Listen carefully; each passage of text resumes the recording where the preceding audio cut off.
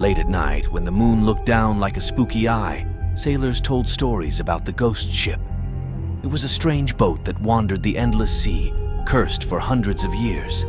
Its wood groaned with a heavy curse. People said the crew had a sad end, and their spirit stayed on the ship forever.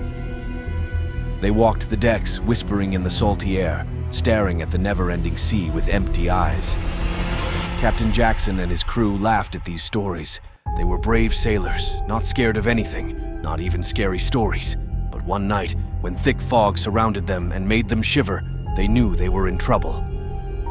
As they sailed through the mist, the air felt weird. Shadows danced on the water, and strange shapes moved in the dark.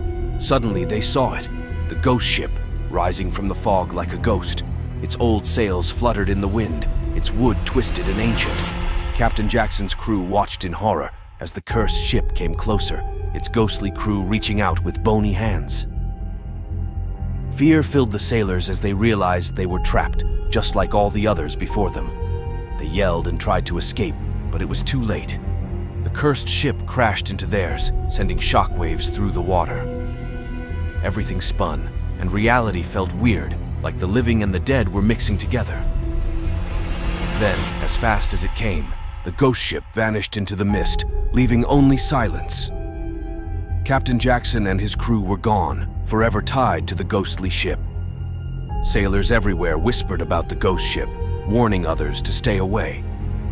They said any ship that crossed its path would vanish without a trace, lost to the dark sea forever.